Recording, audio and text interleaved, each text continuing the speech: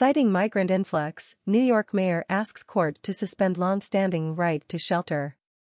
New York, AP. New York's mayor asked a judge on Tuesday to let the city suspend its long-standing right to shelter obligation, saying officials are no longer able to house every homeless person because of the arrival of tens of thousands of international migrants.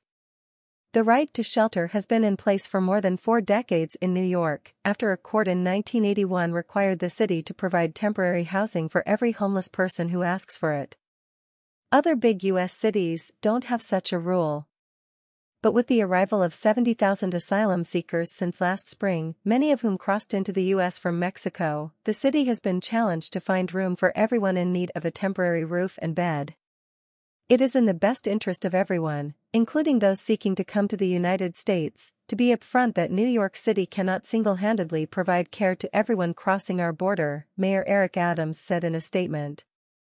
Being dishonest about this will only result in our system collapsing, and we need our government partners to know the truth and do their share, said the mayor, a Democrat.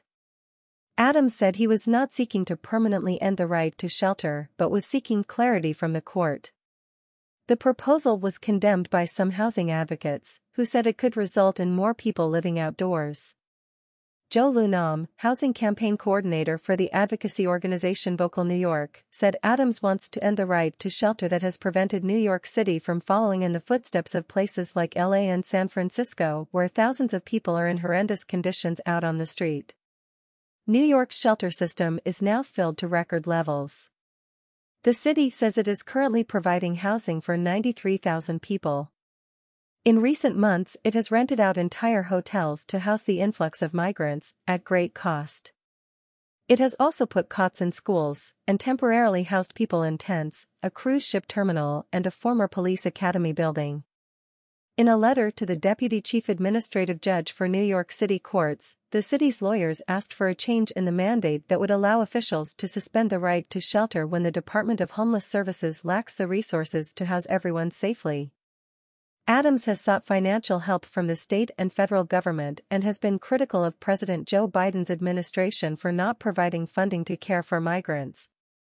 In an appearance on the CBS News program Face the Nation on Sunday, Adams said the White House offer of $30 million is insufficient. "We've spent over $1 billion, the mayor said. We're projected to spend close to $4.3 billion, if not more. This estimate was based on a number of migrants coming to the city, and those numbers have clearly increased. In recent weeks, the city has begun paying to house some asylum seekers at hotels in counties north of the city, but that action has stoked anger and accusations that the city was dumping its problems on other communities.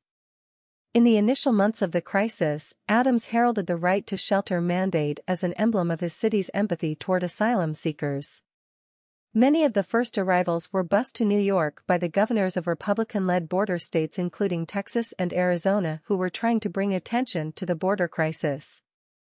The governors also targeted Washington, D.C., another city with a Democratic mayor. Catherine Trapani, executive director of Homeless Services United, a nonprofit that advocates for affordable housing, urged the city to alleviate the shelter crisis by increasing rental assistance programs. "There are alternatives," she said. "The mayor does not need to take this drastic step to limit what should be a fundamental right." In a joint statement, the Coalition for the Homeless and the Legal Aid Society said they both vigorously opposed the mayor's request. New Yorkers do not want to see anyone, including asylum seekers, relegated to the streets, the statement said.